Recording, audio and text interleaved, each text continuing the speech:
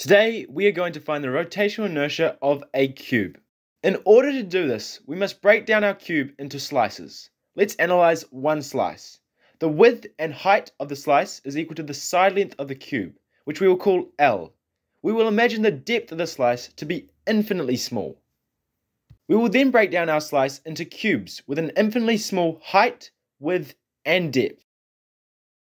The distance to a given cube can be found using Pythagoras' theorem and the distances in the x and y direction from the rotational axes to a cube. By integrating this, we find an expression for the sum of the squared distances to each cube from the rotational axis multiplied by the area of the slice.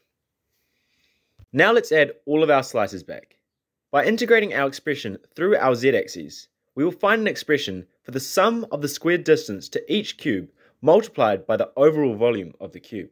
Rotational inertia is proportional to mass, so we must manipulate our equation so that it includes mass.